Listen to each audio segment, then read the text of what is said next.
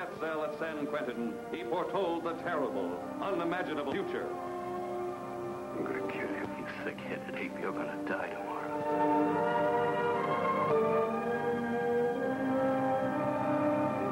Indestructible, because the scientific experiment that brought him back from death made his skin as tough as armor and released every killer's instinct stored up in his demented mind.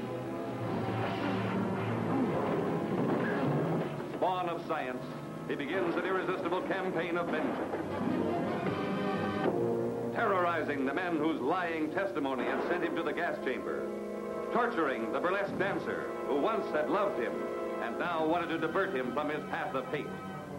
You're free to go, Mr. Lowell. What's out on those streets and I'm a dead man? If you let me go, you'll be responsible for murder. You know the butcher threatened to kill me.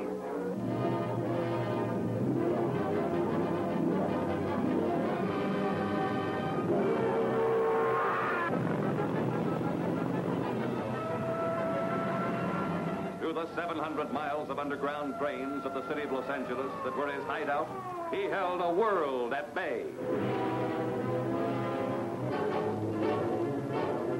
Bullets bounced off him. Rockets couldn't halt him. Flamethrowers couldn't destroy him.